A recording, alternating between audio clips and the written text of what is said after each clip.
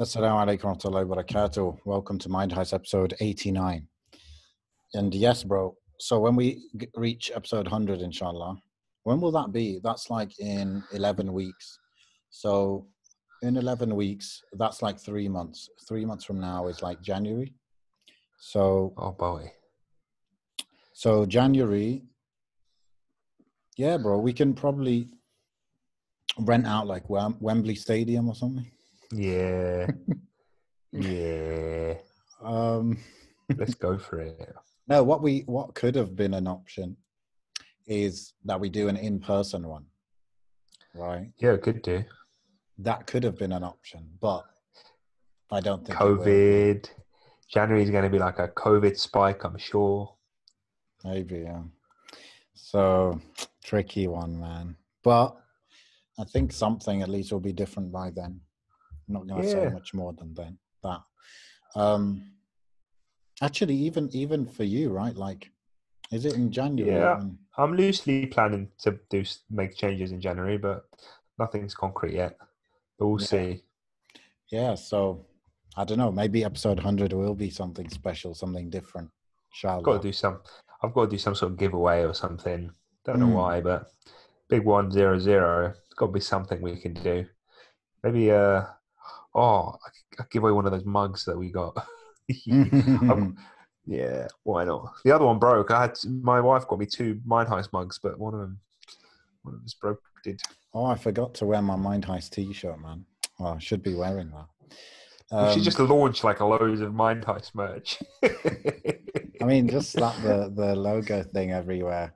Yeah, I mean, it does look quite good, to be honest, but I don't feel like. I actually do feel like there is a Mind Heist mindset. I think there is actually, but yeah, I do actually think. I think, like for example, Freshly Grounded, they have probably a bigger audience than us, but I think the physical events, they solidify this idea that there is actually a community of listeners. And if we did some kind of event, assuming people actually came, then it would solidify the fact that, oh yeah, because especially with a podcast, like you might feel like you're the only listener, you know what I mean? You don't really know that it's a thing. But to be fair, if you put all of our numbers in one room, I say one room, or even actually a room wouldn't be big enough, but like a hall, we'd be shocked, man. Yes, definitely. Because I'm an avid podcast listener to other podcasts. Well, I used to be. I don't have much time, but this podcast I've listened to for well over 10 years. I've never emailed into ever. Wow. Or like you know who? what I mean? Like which podcast? They're just like, they'll be like tech shows but like quite small, or like I used to listen to some. They're like video creators, like YouTube creators or whatever. But I've been listening to them since I was like 13. And I still listen to them today, but I've never ever sent in anything, or it's just crazy, man. So yeah, I think generally it's like that. A lot of people don't have an inclination to email in or whatever. They just enjoy listening and, consuming that media. For sure, yeah. And we just got to keep coming up with the ideas and stuff. But yeah, it would be good to have some kind of, you know what, bro? If I was in the UK, I would just be like, okay, I'm going to be in this area, this masjid, this restaurant, whatever, at this time on this date. If you listen to the podcast and you're in London, just come, We could do a double meetup, bro. We could do a UAE one, and we could do a London one, or whatever's easier for people here. Yeah, that'd be cool. And then we can live stream it. I would do that in the UK. I feel like in UAE, no one would come, because obviously most of the listeners are in UK, innit? So yeah, and even if no one turned up, bro, we could just record an episode regardless. People could jump in and out if they wanted to. Yeah. Just have the camera rolling. Yeah, I think that'd be pretty cool, man. Imagine like if we did that, like we could have like me, like, so let's say you were in the UK, we could, I don't know, set up just even a laptop, or whatever, and just have it recording an episode at some restaurant or some venue, or even like the back, some floor of the masjid or something. And we just start talking and having a discussion. If people want to turn up and get involved and share ideas, that'd be really cool, like having a conversation like that. Because I don't know how messy it would be. If a lot of people turned up, it might get a bit too crowded, but I think it'd be cool, man. You Let us wouldn't be know, able to. guys. If we're not even involved in the audience, man, the audience could email us with some ideas. The thing is, I don't think I'm coming UK. So. Oh no! What if we raise the funds, bro? What if we like fly you out here like a celebrity? It's not so much a money thing, really. But yeah, just avoiding it. yes. COVID's got you quite scared, huh? No, not really. I'm gonna do my first test in a few days. What, COVID test? Yeah, but it's not the nose one. It's actually, they don't have it in most countries. It's called DPI one, where they take blood, and it only tests for if you're fighting a virus of any type, right? And the special thing about it is it gives you a result in 10 minutes. So that's why I'm doing it. Basically, it's cheap and it's quick.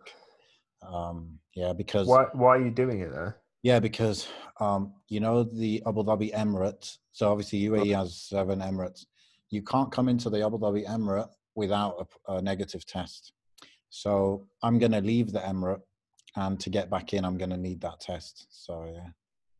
Right, I did the other test recently. I got really sick for like 10 days, and like halfway through, my symptoms changed, and I started getting a cough and stuff. I was like, oh, here we go. This could be it. And the day before it was like the beginning of the week at work. I dealt with somebody that was like very grimy, coughing and splurting everywhere, and just yeah. So I was just like, oh, this could be it. And then the next day, I just felt rough, and then so I thought, oh, here we go. Initially, it's all online now. Initially, I put my symptoms in. They said, oh, it's unlikely you've got it. And then when I started getting my cough and stuff, I redid it, and it said, oh, you should go get a test. I went and did a test, and then it was really, I thought it was really inefficient because they gave you all the stuff. So they gave you a pack through your car window of all the swabs and whatever, but then you have to do it yourself. And I was convinced I was doing it wrong. Yeah. Because like one of the things was like you have to stick this like a cotton bud stick thing, whatever they're called, like Swab. where your tonsils are. And I don't have tonsils. Mine were removed when I was 4. So I was like, I don't know where they are. Like I don't know how to have them because just rub them where your tonsils would be. I was like, I don't remember where they were. I don't know where mine are. I don't know where tonsils are. It's like it's been 23 years. Anyway, but then it's like do it for 15 seconds. But you can't even leave it in there for 1 second because the moment you do, that's it, you gag in. So I was like, well, this is awful. I definitely didn't do it for 15 seconds because I just couldn't. And then that same one, you have to stick up your nose for another 15 seconds. It's like, oh, put it up there until you feel something like a hard resistance. I was like, goodness sakes, this would have been much better if someone was doing it for me because then they'd know what they're doing. You don't have the choice of someone else doing it for you. I don't know. I think only if you're like, but then again, the people that are there are probably doing it all day that they've just given up. They're just so tired of it all. But that leads me to think like all these testing, all these stats and stuff are all going to be a bit. Oh, 100%. Yeah. It's not I think that's pretty well known now. Yeah. That even especially the deaths. Well, actually, no, the cases are completely wrong because let's say there are 100 new cases today. In reality, there's probably 500 new cases. It's just they didn't get tested. They didn't have symptoms or they didn't get tested. So that's all wrong. Then the deaths are overreported, isn't it? Because if you die and you have it, then they assume, like for the paperwork, they assume that you died because of it, rather than just correlation. They assume it's causation, you know. Yeah. So both numbers will be wrong. Yeah. When I spoke to a paramedic, he was like, well, all deaths end in a cardiac arrest. So technically you could put a cardiac arrest for all of these causes of death. However, because you don't know what's led up to that. Yes, just because you've had symptoms you don't know that's why you had a cardiac arrest and died. Or even if you tested positive, right? Yeah, exactly. Yeah. I don't know. I remember when we first did episodes on this, I was very overly cautious, and I still am to an extent. However, I think because it hasn't impacted my circles as much as I thought it would, Mm-hmm. I've considered it as less of a threat. It's not something I'm necessarily scared of, Mm-hmm. or too concerned about. But then it's just really intangible. That's the issue I have with it. It's not like I feel when I look at the cold, or I look at like the common cold, for example, or like chicken pox, or You can't these tell much illnesses. difference between Yeah, a but cold and this. these seem a lot more tangible to me. Like it makes more sense. Maybe because they're more established and they've been so for so many years. Yeah. But there's no straight facts. Like even the symptoms are like, all of these things could be symptoms, and Mm-hmm. this one rare thing could be a symptom. And then like every day you're hearing like a new thing that could be a symptom. It's like I go through all of these all the time. Bro, You know yeah. what I mean? Sometimes I see news headlines and it's just terrible, man. Like it will just wreck your brain to be reading those headlines regularly. Like it's just Definitely. all negative. It's all, you know what I noticed they do? The language they use is like, so they will say, typical headline, yeah. Minister of Batikh suggests that, and then they put the worst possible case, worst possible scenario, right? So then if you grill them on it, they'll be like, no, we just said suggests. But nobody reads like that. They just see the worst case scenario, and then they think, oh, that might happen, right? So yes, it's not good, man. We need to protect ourselves from that. But bro, on the podcast topic, I wanted to ask you about this freshly grounded card game thing. Oh wow, we got that. Do you know about it? Yeah, we bought a pack. We What haven't is really it, gone bro? through it. It's really cool. So like, I did a poster for it just as promotion, but it's basically like kind of reminds me of a game called I'm not going to remember it now. Uno. Oh, no, it's not Uno. There's like this sort of like black comedy. Is it black? No, dark comedy. That's the word I'm looking for. Dark comedy Oh, card that really, game. really popular one. Yeah, I forgot It's what it's like one of the called. top sellers on Amazon for years. I think I know what you Yeah, mean, but I can't think of the name. I can't think of the name.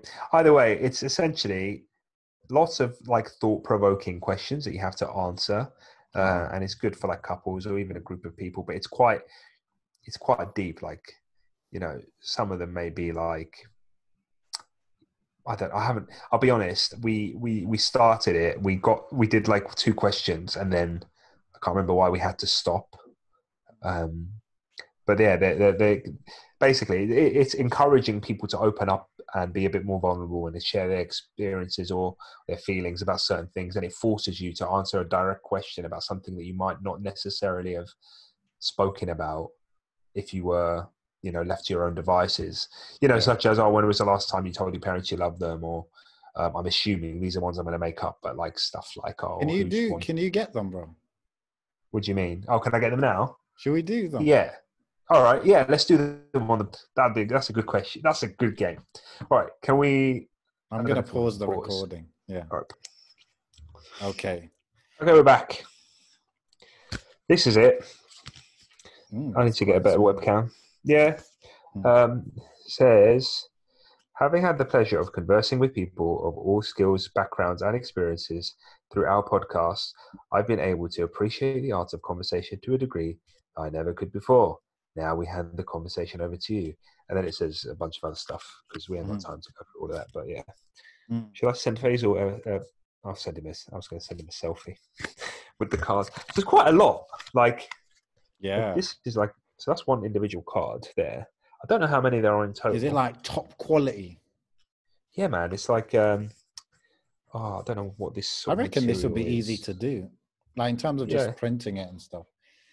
But you got to obviously think of all the things. But I'm scared that it's going to be like really personal questions, which I would answer, but just maybe not on record.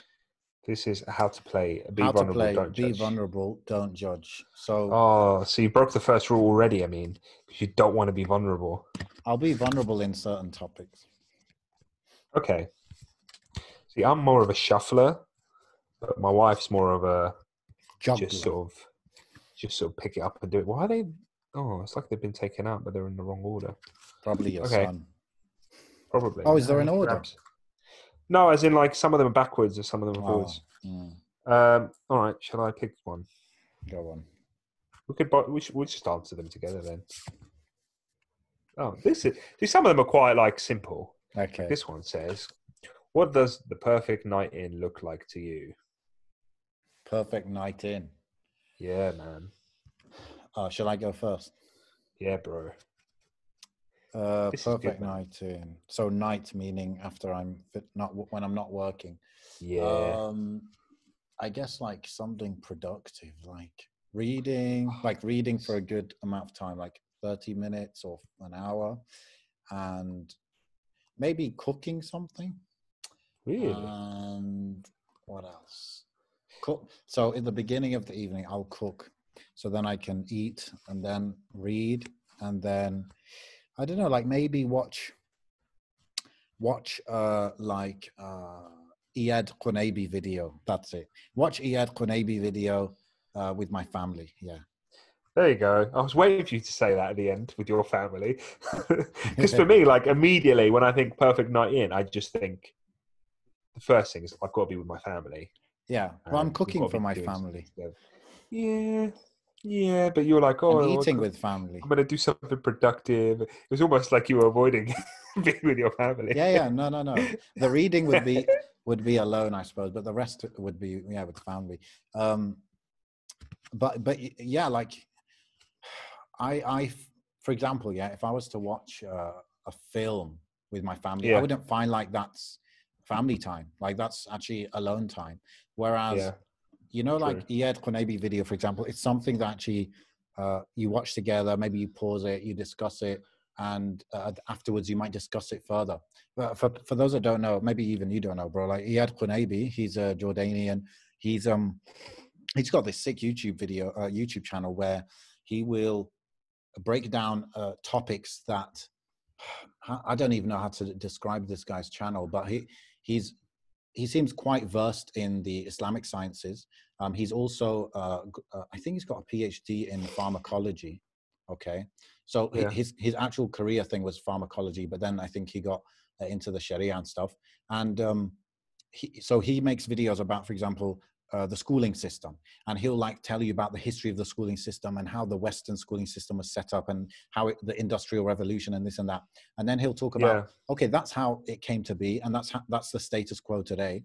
Now, is that in line with how does Islam view education, right? And then he'll look at like the principles of that, and then the next video, which I'm looking forward to watching now, was all like, okay, if the schooling system or education system was built from Islamic principles, how might it look, right? So it's you could say it's like intellectual, but he's good at speaking and stuff, right? Other example, he did a whole series about he calls it the women series, and it's all topics and issues that women are facing or women asking questions about, and he goes through it, but he goes kind of, you could say, from base principles, from first principles. So he'd be like, okay, for example, a big thing is, women all working, like becoming a norm for women to go out and work.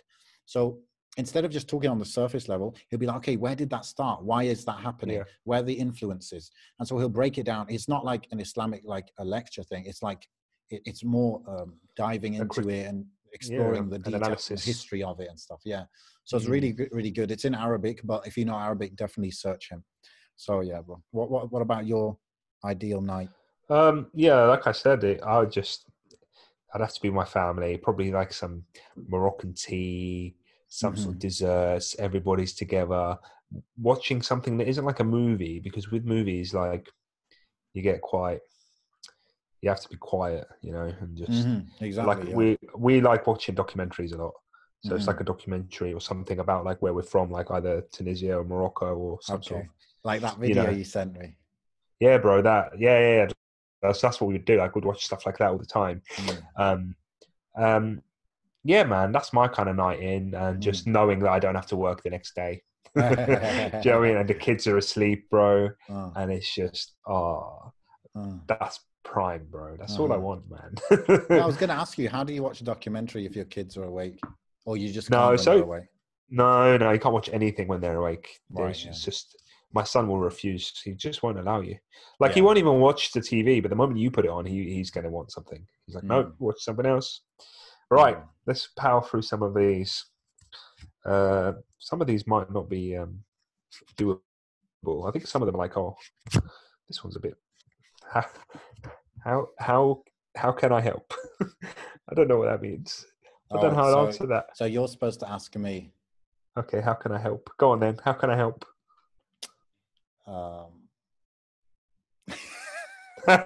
That's a big thing I have to think about deeply. Can I help? I only get to ask one thing of you. How can I help? I don't know. I suppose I could be a bit more punctual with mind heists and stuff. Yeah, that's it, bro. Have a regular timetable for mind heist. That's how you can help. I don't have a regular timetable for life. Yeah. I try to. I can't even guarantee. Like yesterday, I was meant to pick up my dad after work, and I was so late off work that by the time I was off, he couldn't come out anymore. He had to have his medication and sleep. And I felt so guilty, man. It just drives me crazy. Like things I try and do, I just physically can't. But yeah, I will try, bro. I always do. Try and push it when I can.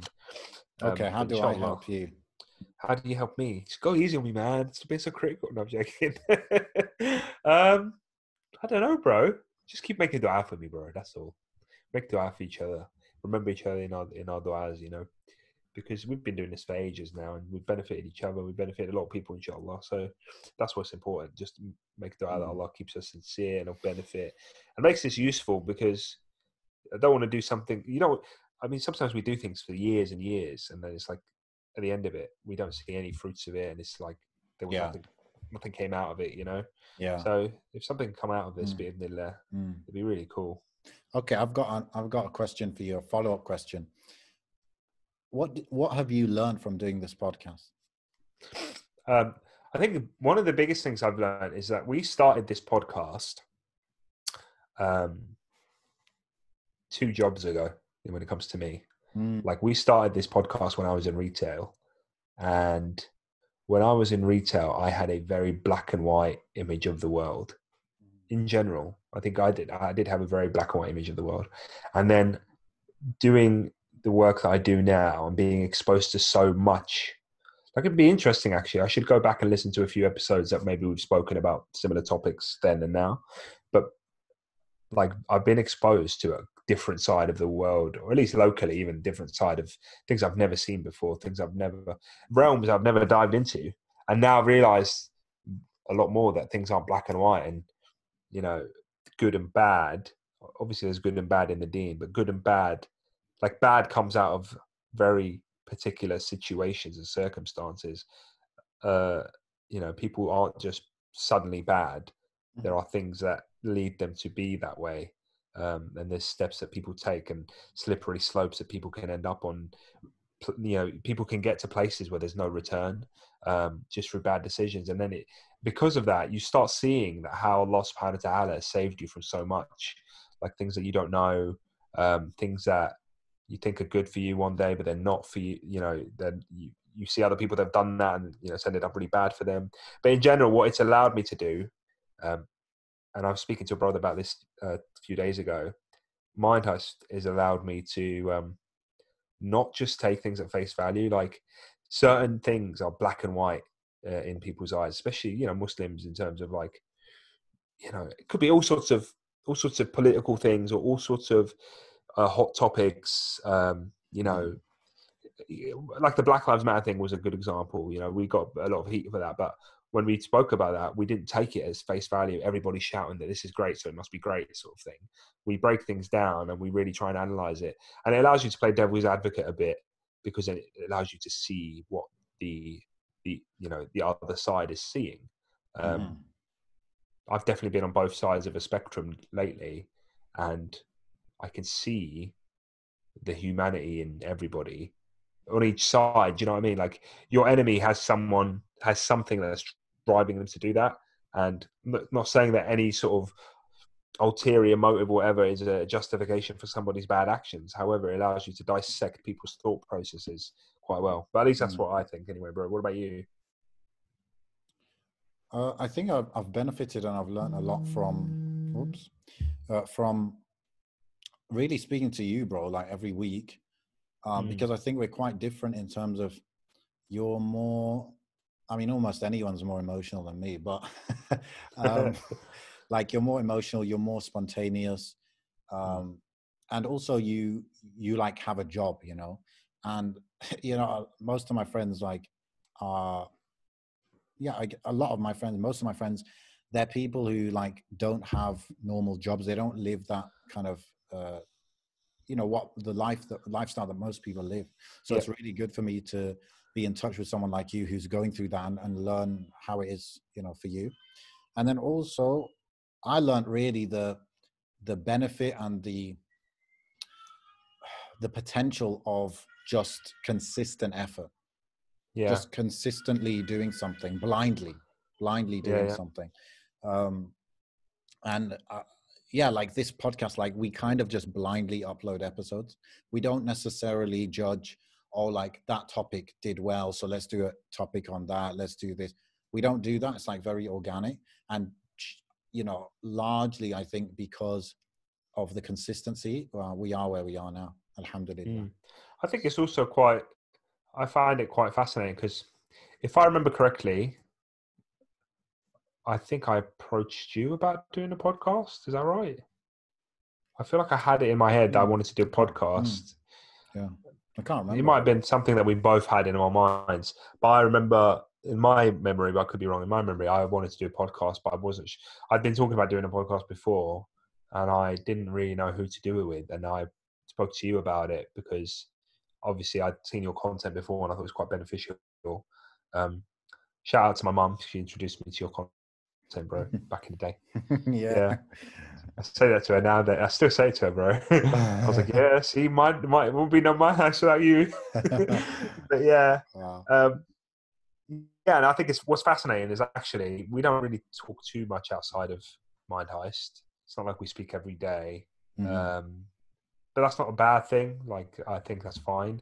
But what's interesting is like I don't think we ever run dry of stuff to talk about, and with some people you just can't. We're very different, and with some people you can be very different and just not be able to land, land on the same page with them. But I think, I'm happy to admit that me and you are very different in maybe our approaches, the way we deal with things, or the way we look at things. But still, we seem to find you still seem to be heading in the same direction, but in different ways. Do you know what I'm trying to say? Yeah, for sure. I think a good example of that was the episode we did about voting. Oh yeah, wasn't it? Like that was really good because I guess we were disagreeing, but like we were disagreeing in a really good and civil way. So yeah, definitely. And that's, I hope that maybe that can be an example for people that do sort of disagree and take it a bit viciously, Yeah. Like we could have just been like, oh, okay, you're a Muqtada or whatever. Like could have gone to extremes. But some people do that, do you know what I mean? Some people take that to wild extremes. Anyway, let's go through, bro. Let's go through. Right, here we go. Oh no, this one's gonna be very personal, bro. Here you go. Tell me one of your anxieties/worries. Let's talk it out. Let's talk it out. I mean, worries or anxieties? Worries or anxieties? God, I find it so crazy that you have to think about it. Whilst as soon as I read that, like I immediately know what's bothering me. I thought of one thing straight away, but I've actually mentioned it already, which is just. Actually, I mentioned it just last episode, which because it's not the strongest of worries, but it's like the fact that I feel kind of weak, like when I compare myself to. Oh, yeah, you did, yeah. Like my dad's generation or whatever. Well, that doesn't give me anxiety, right? It's just something that I feel like I should fix, right? Let me try and think of something that's actually like makes me, makes your chest tight. Because I definitely had that, before, like when I was in the UK and I was teaching, for example. Yes, definitely had that. But just for the last few years, I mean, I suppose sometimes I'll be like, sometimes just talking to people, people that I don't know, Yeah. makes me a bit anxious. Calling people, like for example, you got to call your bank, you got to call, I Yeah. don't know, immigration or whatever. Yeah, that stuff. It's the type of stuff I really put off. I really don't like it. It's not comfortable. So I don't know. That's as close as I can get, wallah. I guess so. For me, I've got one of the biggest things I've got is like I just have this sort of, because of everything that happened to my dad and everything that I thought was so far away is suddenly a lot closer. It's almost like I'm heading straight towards this brick wall where all my progress is going to stop. Because when you've got your life ahead of you, quote unquote, in terms of all the opportunities you can have and all the future and the things you can decide, it's like, there's so many, the only way is up. Yeah, you have downs and stuff, but you're always going to bounce back. But I've just got it in my head now, like I can't fight it, where it's like, I'm approaching like basically the end of the line in terms of, I don't know, it's almost like I'm hitting like old age like very soon. Do you know what I mean? Like I'm a lot more I basically feel like I'm going to be put into a position where I can't be as risky as I risk, take as much risk as I used to. And I'm going to be being a lot more conservative, which is, and generally speaking, financially or even anything generally, you should be more conservative in your later years of life, because you're sort of retaining your wealth, wisdom, experience, etc., to pass it on. Whilst in your younger years, in your 20s, I'm only 27, bro. You should be able to be a bit more riskier. But yeah, I feel like I'm rattling towards at full speed towards a point in my life where I know I'm just going to be super conservative, which may limit my growth as a financially or in terms of knowledge, in terms of everything. So that's my biggest anxiety. Like, especially now, like I've started venturing into different sort of, especially financially, I've started venturing into different areas, learning a lot of things. I've had, yeah, bro, I've had, alhamdulillah, no, I think for me, it's because like when it comes to like investing in the stock market or whatever, it's something I was always interested in. But like now I've learned so much in such a little time that even people are approaching me and asking me questions and stuff. And I'm like, it's just this. And then I'm like, wow, I've actually somewhat developed some sort of skill in such a short amount of time. Yeah. And it's only really going up, the more I learn, the more I'll, but because of the whole, Tunisia thing, because of the responsibilities, all this stuff, it's like, I can't be as risky as I want it to be, or these opportunities. And it's not just that, like these few years, I've met so many different people that have, through networking, have, opened me up to so many opportunities and stuff. And once again, it's like, it could have come to an end. But what I try to battle that anxiety with is the fact that we have tawakkul in Allah subhanahu wa ta'ala, and my laptop wasn't charging. We have tawakkul in Allah subhanahu wa ta'ala, and we trust him, because at the end of the day, like, you could think a lot about your future, but even tomorrow isn't promised. So how do you know that you haven't got?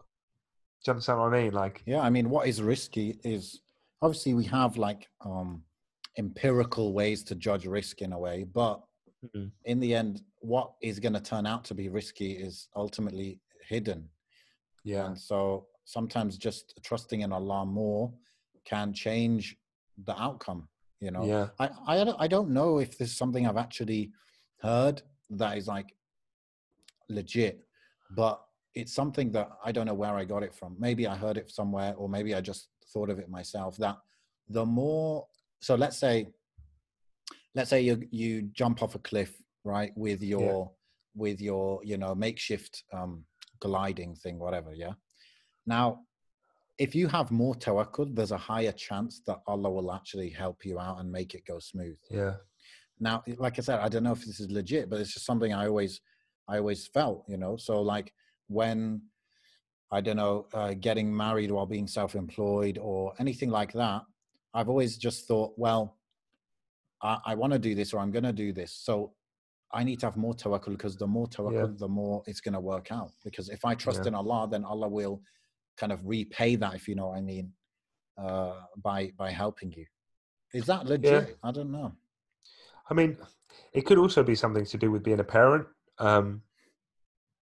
I know a lot of parents speak about, as soon as you have kids, everything sort of stops for you and it starts for them, sort of thing. And sometimes, my kids are still young. One of them is 9 months or so. The other one's 3 years old. But when I look at the 3-year-old, so amen, it's like I start realizing, oh God, he's growing up really quickly. Like, because, and then it's like, oh, before you know it, he'll be like. You're very fond of your own nostalgia. Like, I'm fond of my childhood. I've got great memories and stuff. And then you realize that this is his nostalgia being built right now. Like, this is his memories being built right now. And then you realize, like, when you were growing up, like when I was growing up, I didn't feel like my parents were doing anything for themselves. I felt like it was all about me, But then when I look at my son, I'm like, oh my God, I don't think too much about I feel like I don't think enough about his future, and I'm still very focused on myself in terms of trying to push myself to provide more for my family. However, I still see that as more about myself than I do about him, if you know what I mean. Yeah. Like, It's just not obviously on him. Yeah. It's yeah, indirect. but then I don't want it. My little anxiety is like, I don't want it all to pass so quickly that by the time I realize I should be focusing more on him, it's kind of the ship has sailed, that's something like now, for example, like I can hear your son in the background and he probably doesn't need that much focus in terms of his basic needs, if you know what I mean. Yeah. But the change happens so gradually that you don't notice it. Like, before you know it, they're like talking, they've got their own opinions, their likes and dislikes and all that stuff. But you're still in, like, it just happens very subtly. And then you wake up one day and you're like, oh my God, like, wait a sec, he's got his own likes, dislikes, personality. Whoa, where's he picking all this stuff up? Where did he get that from? And it's like, oh my God. And then some of these, like, I know he's 3 years old now, but now there are memories that he's making that he may remember at adulthood. There are certain things that maybe 2, 3 years old, very, very small, like little things I feel like I still remember from that age. So it's like, oh, there are things now that will actually remain with him for the rest of his life. So it's not like a matter of, oh, don't worry, he's not going to remember, sort of thing. Like, yeah, he may do. I definitely, I felt like that about my son from day one, because not in the sense where he's going to remember it consciously, but subconsciously it's going to impact him, really? Especially stuff like giving attention, so like, he's with you, but you're on your phone, stuff like that. I feel like almost like you said, his needs are basic now, easy to fulfill in a sense. But I feel that if I'm not giving him attention, if he's looking at me, he's glancing at me and I'm not glancing back because I'm on my phone, I feel like this is actually going to impact his confidence, maybe self-esteem, maybe. So that's the thing I'm kind of concerned about. I was always been concerned about that from day one. It's difficult because you're trying to, like, obviously you have stuff to do and whatever, but yeah, this is why what I want to do is, like, I would just want to, the way I realize that I need to deal with that is at a certain point in the day, I need to say, look, no, don't expect any more productivity from this day. The rest is now purely like for him, etc. So man. And it will come to a point now when, like, your son is demanding for your attention anyway, wants to do stuff with you. Like, I'll come home and he's just straight away like jumping on me and wants to do this, wants to do that, and all I want to do is just chill because it's been long. But you've got to give him a few minutes, and but you can tell, like, the eagerness. Like, he's very, like, my son's very physical, very eager, very always happy, always excited to see you. But a lot of that is attention. I've noticed it's like attention seeker. Like, he wants attention from me or whatever. Mainly probably because I'm not home all the time, and there are times I am home where I'm asleep because of a night shift or whatever. And so yeah, like, he gets very excited if I wake up. Like, he makes a big deal about it. but it's like straight away wants that attention. I don't blame him, bro. I don't blame him. But it's nice because although I remember bits and pieces of that with my own dad, I don't remember it. I don't remember being that like super excited and eager about my own dad, which is sad, but it's nice that I've got that with my own son, you know? Yes. Right. Oh, we haven't got too long left. Here we go. Are you a defensive person? Are you a defensive person? I like how it hasn't mirrored it. That's really cool. I genuinely think I'm not. Obviously, Yanni, I would say the default for people is to be pretty defensive, but I guess I'm a little less defensive than average person. That's my judgment anyway. I think I am initially, but it doesn't last long.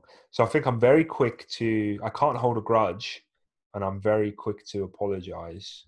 I've noticed that, like, in general, in any disagreement I have with someone, I feel bad too quickly.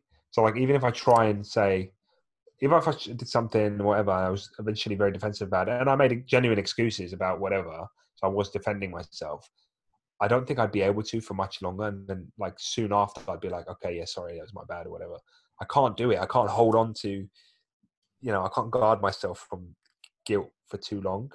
I just have to come clean, even if it's something that I genuinely feel like, it was my huck or, I was in the right or whatever it is. I can't hold on to it. I don't know why.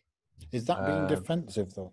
I think it's the opposite. But being defensive initially, what I'm saying is like, let's say me and you had some disagreement or whatever. Initially, I would probably be like anyone, be very defensive. Like, oh no, this is why that happened and this is why that happened.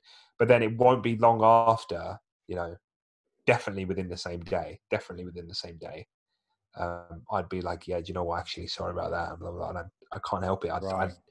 Even if I genuinely thought that I was in the right and you were in the wrong, I would still, I wouldn't be able to defend myself any further. I'd have to come to terms with it. Maybe I'm the opposite then. So I'm still defensive, but I'm long-term defensive, not short-term. So in the moment, I might not get into the argument, but 2 days later, I'll be like, well, you said that, and actually this. Oh, I can't do it. Yeah. The rectification means so much more to me. Because I feel like I lose more than I gain by doing that. Like, I feel like the only thing that, it's a bit of like that pride thing. Like, pride is a bit ugly to me. Not naturally, but like, because there are certain things in the deen that have really like drilled their way into me. Things I never really knew before I was practicing. But certain things just like really, like one of them is like regarding a person who has like a mustard seed of pride in them. Another is like leaving off an argument for the sake of Allah. Things like that. Those have really like dug deep into my soul almost. That the moment I'm in a disagreement, I can't like, I feel uncomfortable. I can't keep the pride thing up. I can't, I can't be like, even if I know I was in the right, I can't punish. I feel bad for punishing the other person by holding my position. And it's just, anyway, it is what it is. Let me see. Oh, so Faisal just messaged me. Oh, awesome. So I did a poster. I basically did a poster for this card game, which you can see on my Instagram. And I sent him a print. Apparently he's getting it. He just got the frame for it. He's getting it framed and put up in the office. That's so cool, man. That's so cool. Nice. I didn't know if he was coming. Anyway, I don't know. That might be private. Go on. Fair enough.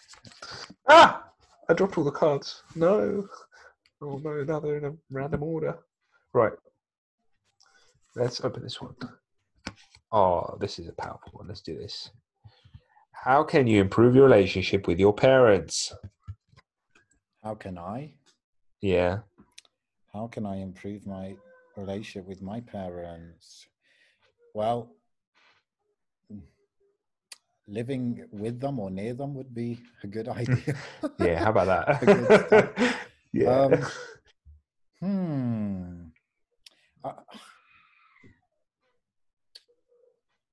there's something I need to think about actually. Really? I improve my relationship. So it depends, right? So with my mom. Oh no, you've been stumped, bro. Should I go It's a first and serious help you out? question, bro. Yeah, go on. I'll think Okay. about it. Yeah. Obviously, I'm more local to my parents than you are. Alhamdulillah, my dad's here now. So for me,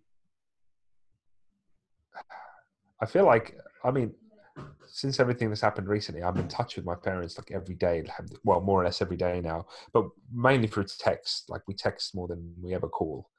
Um, However, I think I owe it to my parents to be with them on their own more, like do things with them on their own. So like, I can't remember the last time me and my mum were out on our own, or like me and my dad, like, take my dad out for a coffee or take my mum out shopping or something like that. Do you know what I mean? Where it's just me and them.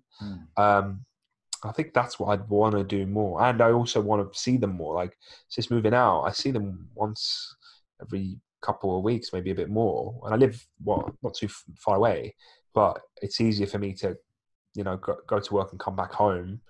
It's like you get that torn thing where you're like, oh, I want to go see well, not do I want to, but like, oh, I need to see my kids or I need to see my wife or whatever. And I'll see them on my day off, but like on my days off, I might not be able to, whatever. So it's like, and also like, I want them to depend on me, even though they shy away from it this day and age because they see, oh, you've got your own family now. They don't really ask me for much anymore like they used to, even though I don't think I'd ever say no to, any favors or, whatever. So yeah, I just want to be more available for them, but also spend more time with them on a more personal, deeper level. And, on a more social level, like just take them out or, anyway, that's me. That's me, bro. I just noticed I'm crossing my arms, which means I'm defensive. Yeah, well, you are. Yeah, where is that question? Somewhere. Now, I guess this kind of question. I feel like maybe it, shouldn't be too open about it in public. Maybe that's why I didn't know what to say exactly. But yeah, I think if I saw my mum more often, like if I had a thing where 1 week per quarter or something like that, that would be good. I think that would that's one thing I could definitely think of. With my dad, I think I think it's the case with many dads. It's just they don't need you to like spend time with them or anything. They just want you to do things that will make them proud, maybe. So just need to do more of that. But then if I think what would actually make my dad proud, I mean, I suppose there's many things I could do that would make him proud. Yeah, but it's not hard to think of, isn't it? So yeah, it's weird how relationships are so different because the way I like to think of it this day and age is like, what would I want my son to do for me? Like, how would I want my son to treat me? And in that way, when I think like that, I'm like, yeah, I'd like my son to always be in touch with me and always sort of. Do you understand what I mean? Like, I'd like my son to always be, checking in on me and asking how I was and stuff.